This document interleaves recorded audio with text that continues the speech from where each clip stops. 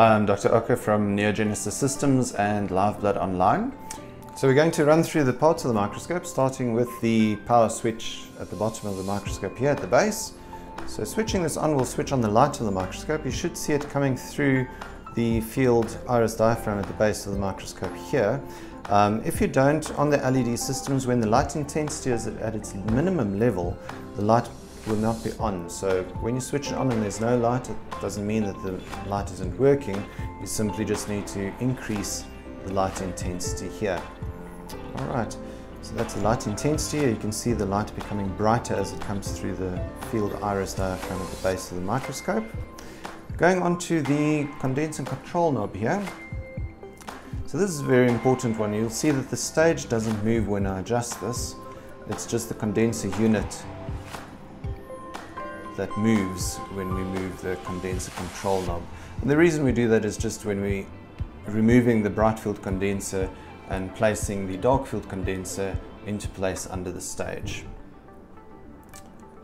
Alright, above the stage we have the different objectives. There's 5 objectives here. These provide you with the different levels of magnification, and you'll see that they are color coded and there's a number on them as well. Alright, and these slide into position fairly easily. Very important to mention with this though is that the first 4 objectives, from the red one, the yellow, the green as well as the blue, are all dry objectives. So it means that they don't need any oil for them to work. The last one, the 100 times objective, the white color coded one, would need a bit of oil. You'll see there's oil printed on it as well.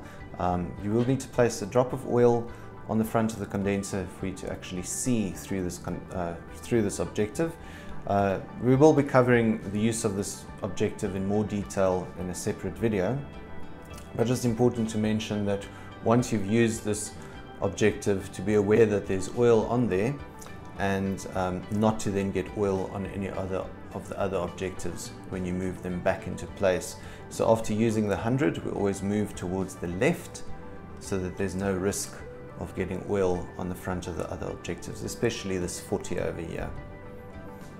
Alright, after that then we have the coarse focus knobs at the back. Okay, so these are on the same system, so you can adjust them with your left or right hand or both if necessary. And you'll see moving the knob away from me, move the stage up, moving it towards me, move the stage down. So this is really just to focus the sample, and once you've focused it, we use the fine focus knob that adjusts the stage by very fine increments just to really get the sample nice and clear when we're looking at it.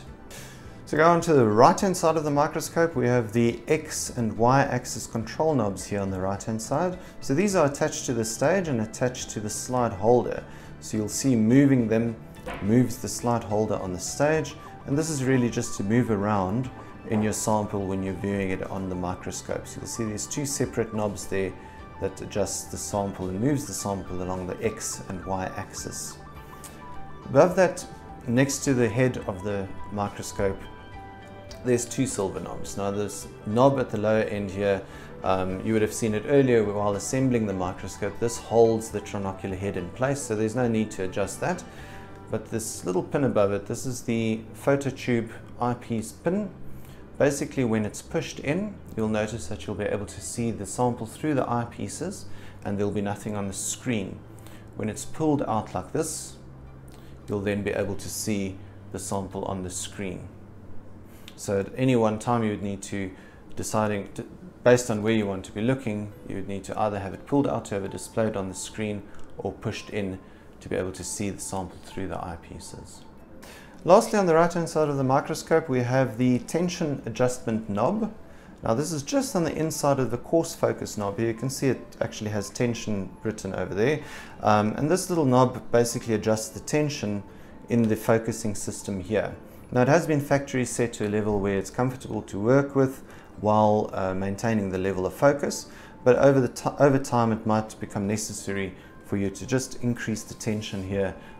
So if this system feels too loose, you can just simply turn this knob away from you to increase tension or towards you to reduce the tension in the focusing system. So let's have a look at the condenser unit under the stage in a bit more detail. So we're just going to use the condenser control knob here to lower the condenser. Now you'll notice that there are two large silver screws here on either side. Now these are the centering knobs. Adjusting these would move the condenser around in this beam of light. Now it has been factory set so that it's right in the center of the beam of light. So we usually don't advise that these are adjusted at all.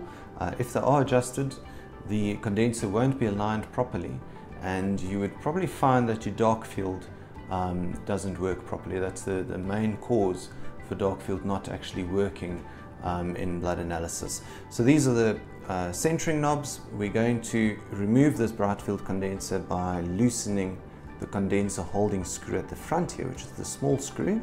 Just turning it slightly will loosen it. We're then able to remove this bright field condenser. So the bright field condenser is a pretty simple system. It's just some lenses that help to focus the light onto the sample.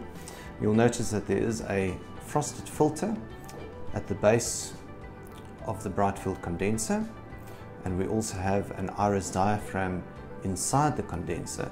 Now when we're using the bright field condenser for bright field, this iris diaphragm is always in the closed position, which is at the right hand side of the groove. So the pin would be at the right hand side of the groove. The frosted filter would of course be in place under the condenser. Once it's out, we're able to place the dark field condenser into position under the stage, and we'll look at that in a bit more detail later on. So let's put this back.